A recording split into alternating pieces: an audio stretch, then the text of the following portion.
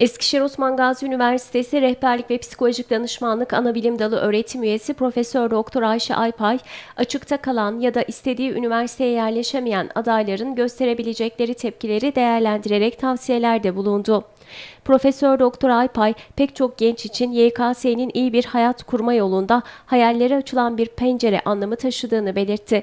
Çeşitli etkenlerden dolayı sonuçlar karşısında yaşanan hayal kırıklığının stres ve travma etkisi yaratabileceğini hatırlattı. Stres ve travma karşısında insanlar genel olarak 3 tür tepki verme eğilimdedirler diyen Ayday, bu tepkiler problem odaklı ya da duygu odaklı olabilmektedir. Problem odaklı tepkiler ya problemden kaçma ya da problemi kabul edip bu problemi çözmek için neler yapılabileceğine odaklanma biçiminde olabilmektedir. Duygu odaklı tepki vermede ise kişi problemin kendisinde oluşturduğu olumsuz duygulara saplanıp kalabilmekte ya da bu duyguları yok sayabilmektedir şeklinde konuştu.